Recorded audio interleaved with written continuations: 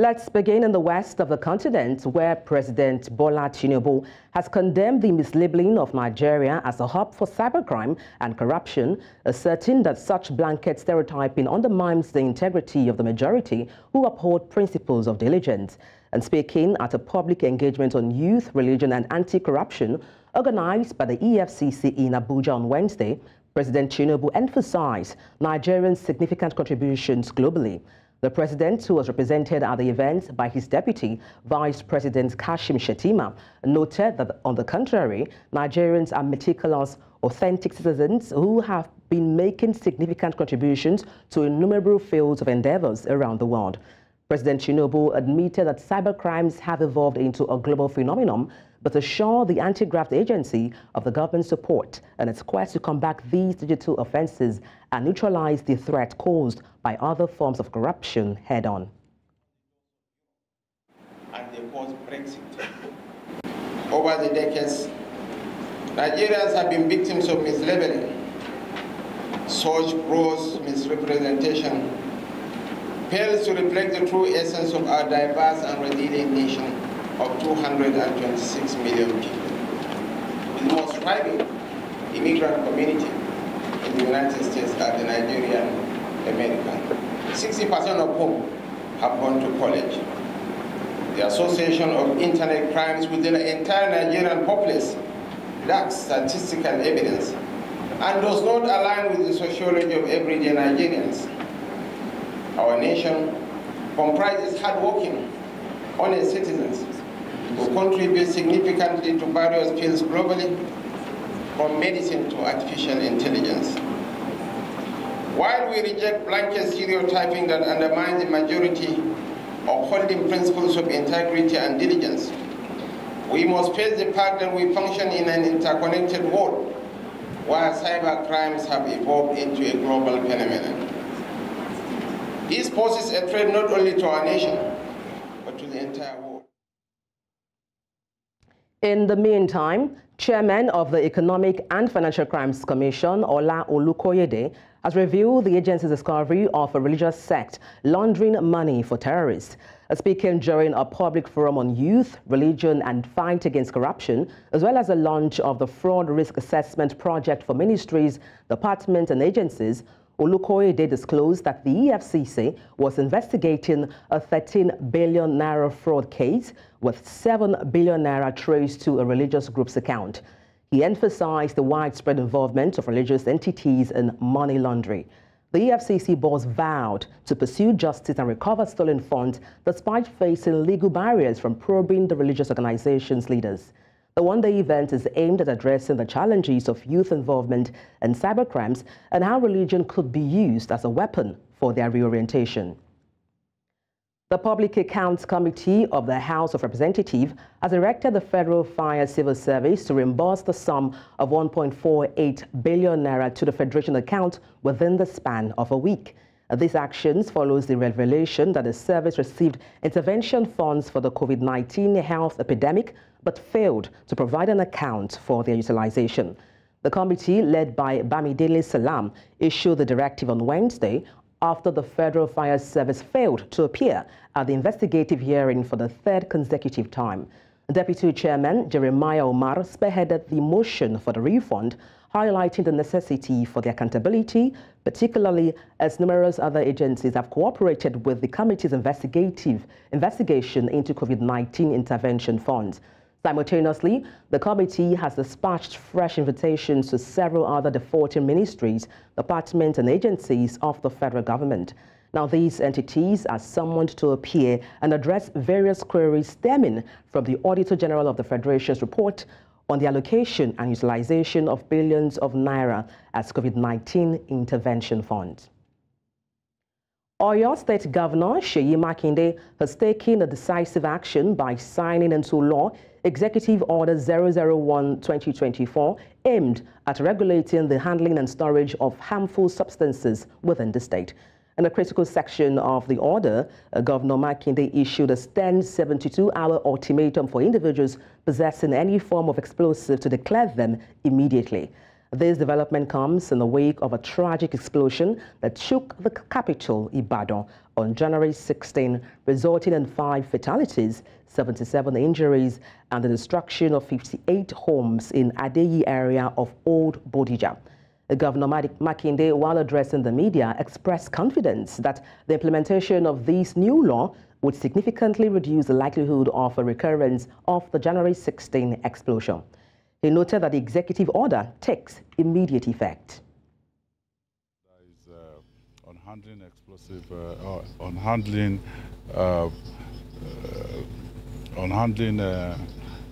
substances that are dangerous, that are harmful. It may not just be explosives. You're not supposed to be walking around with acid, for instance. So if you're caught in Oyo State, you know,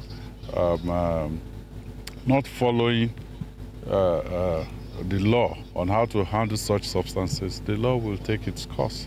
Anybody, any company or individual that is in possession of harmful substances stored in residential houses should notify the state government of the possession of such substances.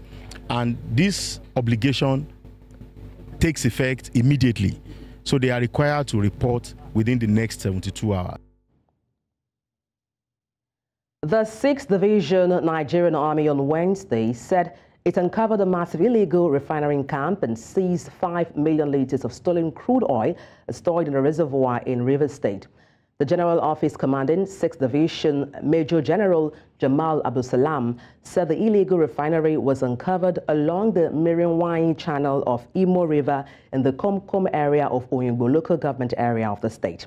He said troops found about 5 million liters of stolen crude oil stored in a reservoir, adding that the powerful people were behind oil theft given the scale on which it was being perpetrated. The new discovery is coming about a week after the military discovered about 3 million of crude oil in an illegal refinery at Adedugba in the Echa local government area of Rivers State. Election stakeholders in Nigeria have called on the nation's legislature to ensure the speedy resolution of election dispute. They say they want dispute cases resolved before winners of elections in the country are sworn in. Our correspondent, Idong Joseph, reports. The election adjudication process is almost over, mainly in disagreement with the conduct of Nigeria's general elections and the result declared by the nation's electoral body. Despite Nigeria's apex court finally resolving many of the disputes before it, there are many who think there are areas in the process that need improvements. Key findings were that transparency and access to information was a little bit open, but again, very challenging. So we need to ensure and engage tribunal secretaries going forward in the future so that we can have some level of access. The second thing we found out were bureaucracy in terms of accessing information, and this bureaucratic process particularly inhibited our trained observers from accessing relevant public documents at the Election Petition Tribunal in most states. The tribunal secretaries oftentimes will refer you to the appeal court in Abuja to go and secure permission. Despite election disputes not new to Nigeria, advocates are calling for a review of legislation bordering on the timing for the conclusion of these disputes. They say they want laws enacted that will compel political office holders removed by the court to refund benefits received while in office. All electoral disputes must be concluded before the swearing in of a particular political office holder. And the reason why this is so is that taxpayers' monies are actually draining on a regular. If they can do that, it will help us. Secondly is that when you look at it, when somebody, how many people, I don't know, they need to come and tell us that have been sworn in and they have stayed in office for a number of maybe months or even years. And how many of them have we had that they have returned the money they collected? And the person who is supposed to be the beneficiary, not in the terms of governor, but in terms of the members, were they able to pay them think it shouldn't have been in the first instance. So these are kind of signals that we're worried about, and I'm happy that we hope that when we share this document, and I know a number of civil society have done review of the whole electoral circle, that the government will listen to us, and together we'll be partners in reviewing the electoral process and make it more acceptable, and less persons will go to court. Because the recent contradictory judgment by the court also raised concerns about the integrity of the judiciary. Stakeholders here said the judiciary must assert its independence to really be the hope of the common man. In Abuja for News Central, I am Idong Joseph. Thank you for staying tuned. As the shipping industry in Nigeria accelerates its support for the global effort to combat climate change by moving towards decarbonization, seafarers' voices and actions are key to ensuring a just transition to zero-carbon future. Now, seafarers have always played a critical role in helping to protect the health of the ocean and the planet, and the role is increasingly important. Every day at the sea, they help to enforce the International Maritime Organization's environment-related treaties by implementing rules on garbage, sewage, and air pollution prevention. To discuss this further, to discuss seafarers' role in ensuring just transition to zero-carbon future, I'm being joined live in the studio by the President, Maritime Professional Forum, Captain Akombi Oluwasegun. Good afternoon. Glad to have you join me. Yeah, good afternoon. Now, seafarers are indeed the unsung heroes and, of course, the most important components of the maritime value chain. How do you think their actions, are critical in ensuring just zero transition, for carbon future? Yeah, thank you very much. The seafarers, as operator of these vessels within the coast, the zero carbon emission is coming as a requirement by IMO, and the Annex 6 of the MAPO Convention actually talks about the air pollution, and we have the type of fuel we operate on. So you see all this affecting the vessels, the kind of vessel, the build of the vessel, and training requirements for the seafarers.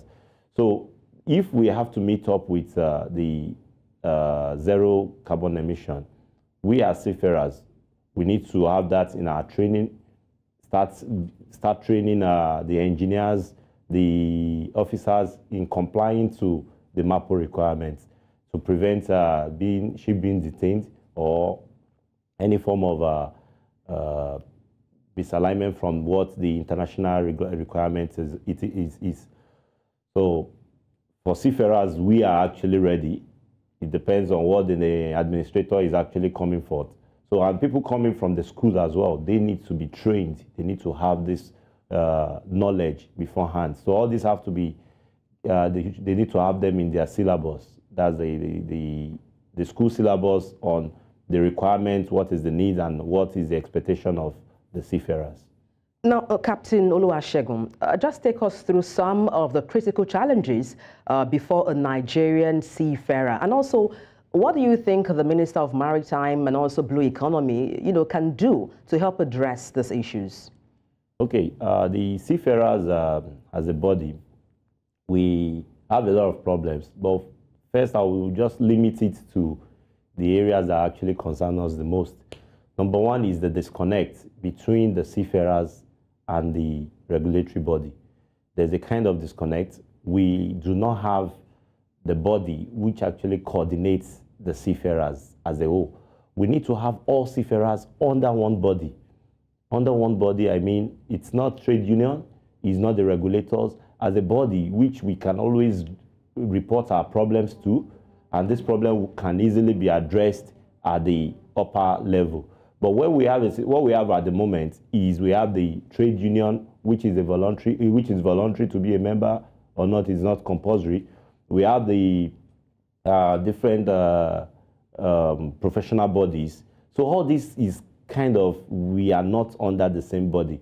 So that's why you see that there's a kind of misalignment in our request. There's a kind of disconnect in our relationship with the NIMASA. And so all this has to be addressed. And at the same time, the education of seafarers.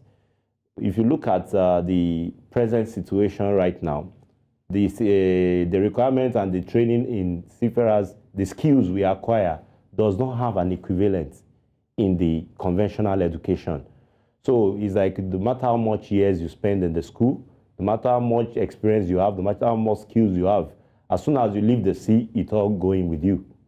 So the Nigeria tends to, in other countries, we have whatever skills you have, it's as an equivalent. And Nigeria as a country also have the National Skill Qualification Framework. So NIMASA needs to align the Certificate of Competency and Seafarers Training with the NSQF under the National Board of Technical Education. Talking about NIMASA, how do you think they have fared in its core function of shipping development? Well, NIMASA is really doing our best, but I'll tell you the NIMASA still have a lot to do as far as seafaring is concerned. NIMASA has a lot of responsibility, which includes the search and rescue, shipping development, shipping registration of ships, prevention of pollution, safety, security, a lot of responsibility. NIMASA needs to also look at the seafaring. There's a stereotype, even within NIMASA, on the mariners, on the seafarers. And these are the people, the set of people who are actually there to drive the mandate of NIMASA. So if NIMASA as a body it needs to understand the grading of the seafarers and give them a proper support.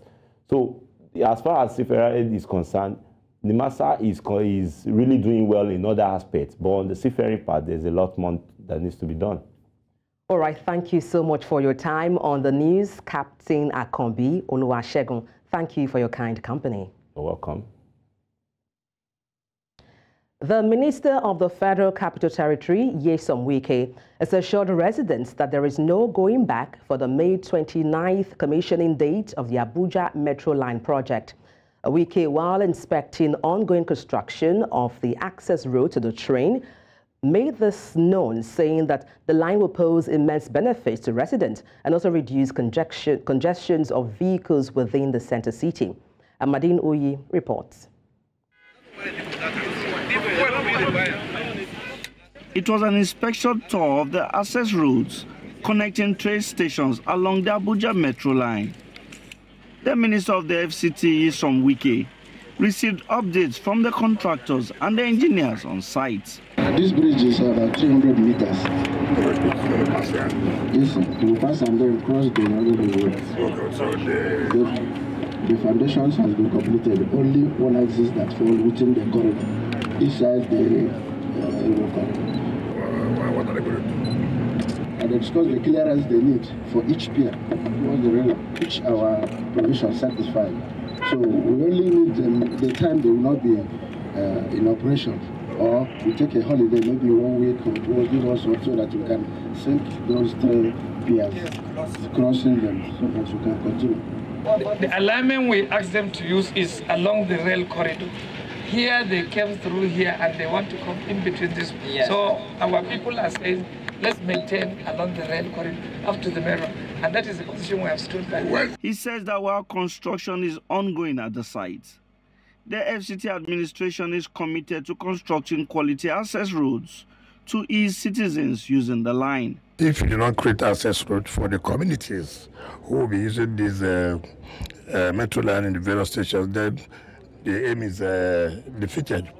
You can imagine if this access road is not there, how would they use this station to even go to the city?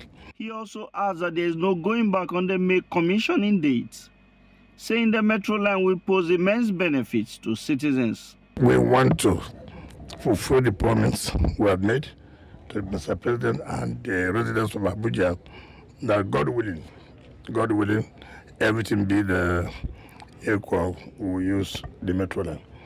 And for me, it is a major breakthrough so that this can reduce the influx of vehicles to the city, and it's going to help us a lot.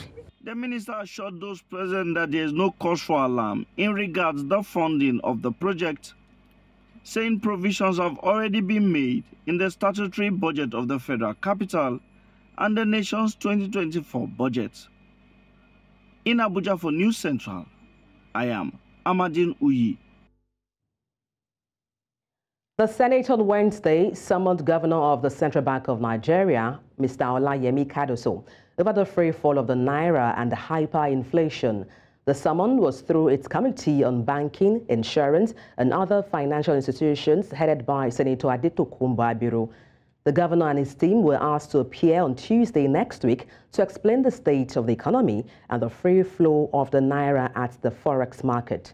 The committee at the meeting on Wednesday expressed concern over the endless decline of the naira that saw it rise to 1,520 naira to a US dollar as of Wednesday. Speaking with journalists after the meeting held behind closed doors at the National Assembly, Senator Abiru said the state of the economy, especially the inflation index, was of great concern to the lawmakers. Motorists and other road users in Lagos State, southwest Nigeria, have called on the Lagos State government to intervene and regulate what they term recklessness and lawlessness by commercial tricycle operators in the state, otherwise known as keke riders. Now, this comes as the State Traffic Management Authority, in an exclusive interview with News Central, says it will deal with anyone constituting a nuisance on the Lagos road. Bernard Akede has details. They have always been in operation in Lagos, plying streets and residential areas. But following the government's restriction of commercial motorcycles on highways and in other areas, keke riders have now increased in numbers and in some cases are constituting nuisance. From indiscriminate dropping off and picking up of passengers to disobeying traffic lights and even driving against oncoming traffic. The activities of some keke riders in the state has now become a huge cause for concern. Keke man break traffic light everywhere in Lagos. Everybody know. This small bus, this small bus at your back, so they don't obey traffic light. Police cannot arrest them. Last man cannot arrest them. You know why? Another why? Because there's a money every day. Give it to them. The person will collect money for your hand, collect money for their hand every day. You now say want to arrest them for traffic light. You can't do that. That's the problem we have in Lagos. Okay, like me now, I stay in Magodo. So how do I do it? Not all buses entered Magodo, unless these blue ones, and sometimes they might not be available. So the only thing you can do is to board keke. So I can't really say we should ban them. But the only thing is that we give them orientation. But the question must be asked, are the laws governing keke users different from those of other vehicle users? It's still the same law that covers activities of all motoring public across the state, including trucks and tankers, in which you cannot rule out these minibuses as well. Their nuisance value is increasing on a daily basis, on an hour basis. But of course, our enforcement team is not relaxing on his house. Many of the keke riders actually do know traffic rules, but in a bid to sometimes avoid multiple taxation, especially by officials of the National Union of Road Transport Workers, as well as to make excess profit, they sometimes break the law. Concerning union and different things, might be the challenge we will get because we pay a lot of money for inside this union issue. And two, last month, so they among when we say they see the trouble us on the road. We not they get rest of mind for the road because of last month and other things. Where will they park? If you park, anyhow you park, sometimes they'll come there, call you say, why you park here? This place is the wrong place to park. At the end of the day, before you know, in our office, you must pay money for inside join. There's no any message other than for them to make sure that they comply with the transport sector reform done in Lagos State and stop picking or dropping passengers at undesignated bus stop, for them not to ply one way, for them not be converting streets or roadside into a parking, a garage where they will line up and start calling passengers. They should not fly BRT corridor. They should obey the traffic light. They should not. They should ensure that at any point in time they are not found on the intersection line. Lagos road users can only look to the appropriate authorities to continue to enforce traffic laws so as to rid the state of lawlessness of these keke riders so that unfortunate road incidences can be avoided. In Lagos for News Central, I'm Bernard Akede. In the meantime, the Central Bank of Nigeria has ordered deposit money banks to sell their excess dollar stock latest February 1st, 2024, as part of moves to stabilize the nation's volatile exchange rate. The CBN, which made the disclosure in a new circular release on Wednesday, also warned lenders against hoarding excess foreign currencies for profit. According to officials, the central bank believes some commercial banks hold long-term foreign exchange positions to enable them profit from the volatile movements of exchange rate. The new circular introduces a set of guidelines aimed at reducing the risks associated with these practices. The latest circular came barely 48 hours after the CBN released a circular warning banks and FX dealers against reporting false exchange rate, among others. And to talk about this, I've been joined live by the development CEO, Adhere Dynamic Solutions, Mokhtar Mohammed. Good afternoon from here. Glad to have you join me. Thank you. Good afternoon. All right, let's get straight into it. Now, what impact can this summon of the Apex Bank have? Well, I wish it would have a positive impact, and I think I've been an advocate where I've been saying that why don't you get the bank involved in the FX market? Why can't I go into my bank and look at the board and see how much the exchange is, how much a naira is exchanging for $1, and then I change it right inside the bank? Why must I go to the street to meet ETC businessmen that I risk myself? I think for me, it's a good move. If you are saying that the bank should get involved in FX, they have excess liquidity. But we must not forget again, the central bank is silent because they also central bank are owning the banks some FX that they have not given to them also. So they should also address that side of it. Now, its impact will be very positive if it sees the light of the day. Like I said, it could bring down the exchange rate. But again, like I said, the bank before now, the CBN was saying that the bank should not, their revaluation of the exchange rate, they shouldn't use that to pay shareholders. They shouldn't use it for operational costs. So by now, you are telling them those excess FX, they have to sell it.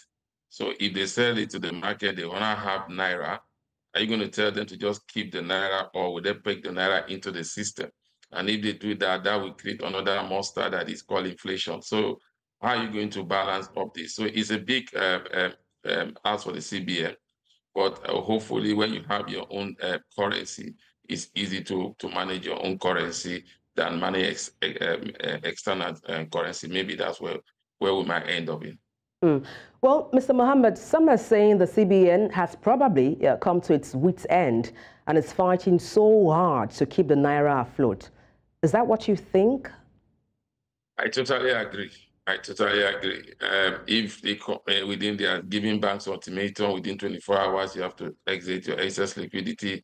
And the challenge is that some of this liquidity are not even in the country, because some of these banks have offshore branches outside the shore of this country, all over the world. So this liquidity, are you telling them to import this liquidity into the Nigeria market space? So it's for me, I think they are beginning to run out of ideas. They are trying to use administrative means, but the only means that can stabilize the naira is when you use economy means that will have to do with demand and supply, be able to meet up legitimate demand and also be able to meet up in terms of supply. So they need to up their game. Well, let's take a look at the just released guidelines. First of all, do you think they are entirely new? Well, I don't think they're entirely new. That's basically, I don't think they're entirely. The only new thing about it is because of, you said now, they must bring it to the autonomous exchange market. That's the only thing that is new about it. It has always been like that, because what we've seen is that sometimes banks normally have liquidity in FX, in dollars. Most of them use that to acquire offshore branches, and they also have offshore branches. So they use that as another means of shareholder forms to acquire offshore branches, like what we have seen Access Bank do of recent, acquiring a lot of banks outside the shore of this country. They cannot be acquiring those banks using naira. They have to use dollars. So definitely some of them have these dollars asset, but they are not even in this country. And even when they do have, they use it for other means of investment in terms of expansion. Now, FBN Holdings has notified the investing public of a change in its board, announcing Olufemi Peter Adebola as its new chairman. What do you make of that? I mean, when you started to look Femi Peter Adebola, I was wondering because we always know him as Femi Otedola. But again, I think it's something that we saw coming. Remember the issue of who has the largest share, does not have the largest share. I think finally that has been put to rest. FBN Holdings have not been able to pay their dividend to their shareholder because of this case that's in court. Hopefully, with the coming on board of Femi Otedola, they will be able to resolve that. It's exciting investors because Otedola has been investor friendly in most of the companies that he has run. So the investors of FBN Holding are beginning to see light at the end of the tunnel because they've been one shareholders have not really enjoyed in terms of dividend payout or the way the banks were run. But again, it's not like Guregu or Forta Oil or any other establishment that Femi Otedola has been, because now you have a regulator, which is the CBN. So those results, we still have to go to the CBN to approve. So it's not going to be that easy like what you have in other sectors where you play. But again, I think it's a good development for the banking sector. I mean, especially for FBN Holding, also for their shareholders. And the market has responded positively to that news because FBN Holding is trading at a gain this afternoon. All right, thank you so much for your expertise on the news. Mokhtar Mohammed, CEO, Adhere Dynamics, thank you once again. My pleasure. Thank you.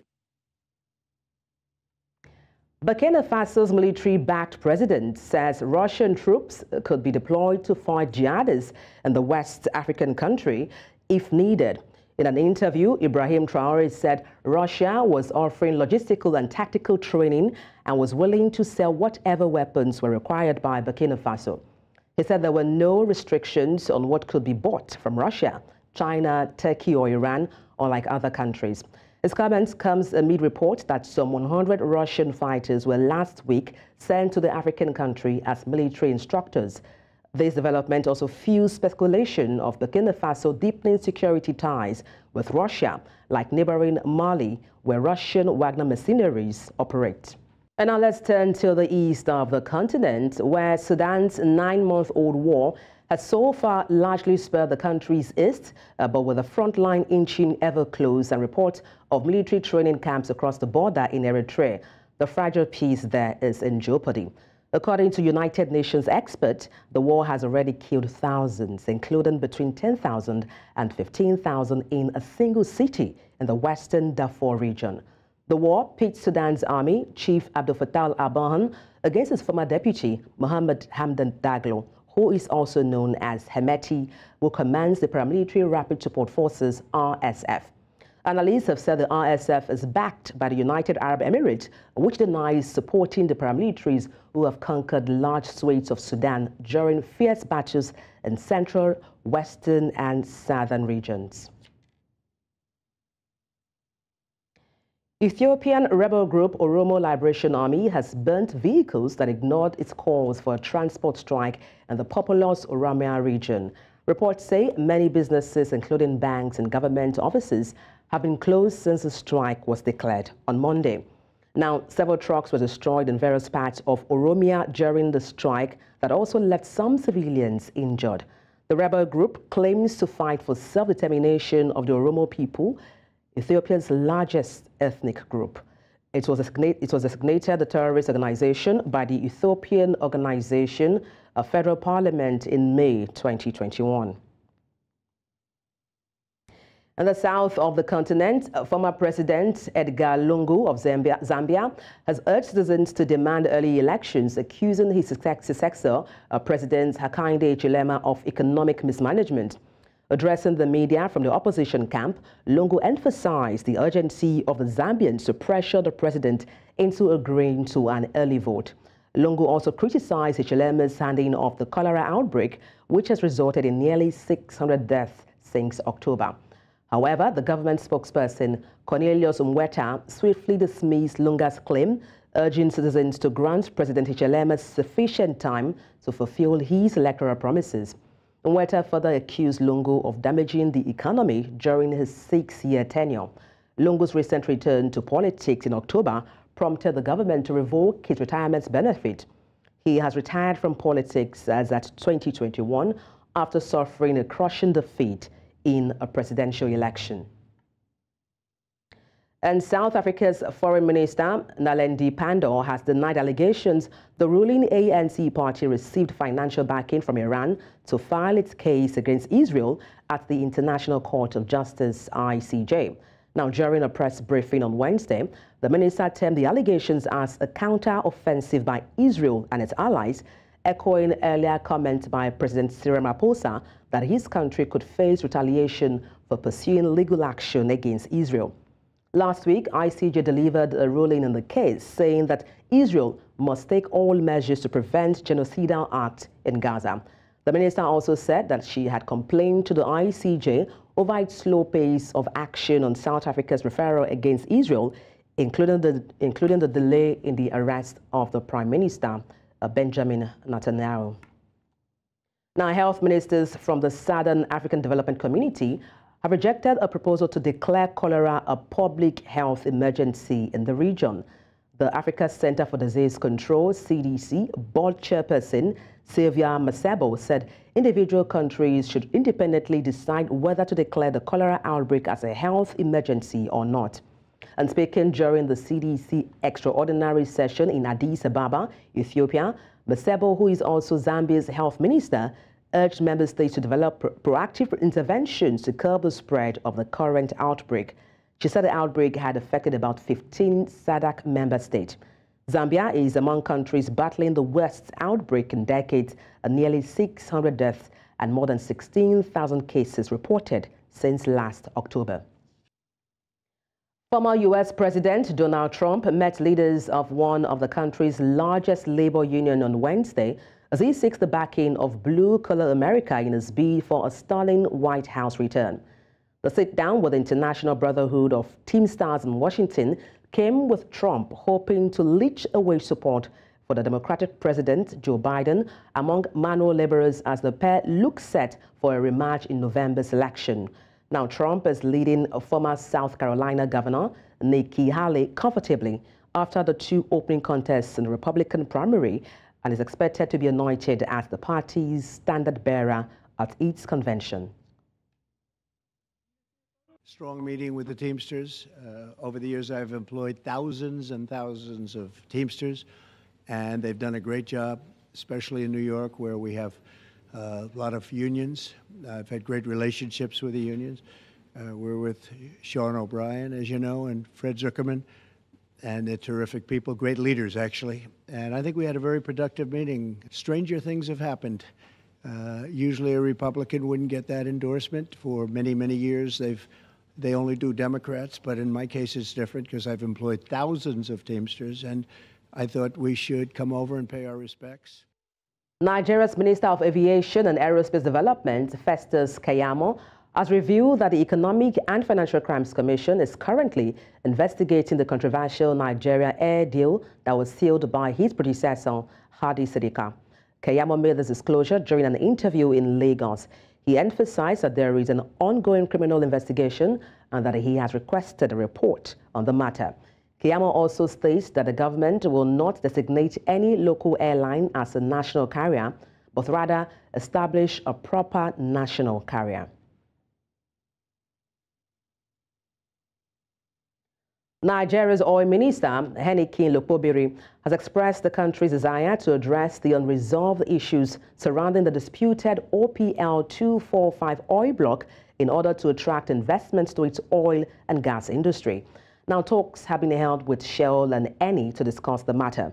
The minister reiterated that the government and other parties involved in the oil block deal bear no criminal liability despite years of litigation surrounding the issue. In November, Nigeria withdrew a $1.1 billion civil claim against Shell and Eni related to corruption allegations in the deal, effectively ending all legal disputes over the oil asset. The government aims to resolve the problems surrounding the OPL 245, which has seen no investment for 28 years, in a manner that benefits all parties involved. Meetings have taken place, including in London, to address the matter. The Kenyan government is planning to utilize a mini-budget schedule for March to pay contractors and settle pending bills worth over 630 billion Kenyan shillings. Kenya's Treasury Permanent Secretary, Chris Kipto, announced that the committee responsible for verifying the bills will present the initial list of claims by mid-March, enabling the inclusion of those dues in the supplementary budget. State entities owe a significant amount to firms and contractors, with state corporations accounting for 509.37 billion Kenyan shillings and ministries, departments and agencies responsible for the remaining 121.19 billion Kenyan shillings. The government aims to complete the verification process within a year and has a set deadline of mid-March for the committee to provide its first report. The rest of the pending bills will be settled based on available fiscal resources. Public entities have until Friday to submit details of their pending bills for verification to the committee for the audit and subsequent settlement. And that's all on the news at this hour. But before we go, let's take a look again at some of the major stories. Central Bank of Nigeria has ordered banks to sell excess dollars in 24 hours.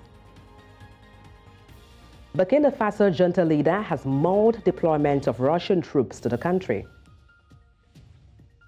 We also told you that South African Development Community has rejected calls to declare cholera health emergency in the region. Send your eyewitness report to the WhatsApp number on the screen and follow us on social media. We are at News Central TV. You can watch us live on DSTV, channel 422, Star Times channel 274, Avo TV, and YouTube. Many thanks for watching. I am Adebola Adedugba.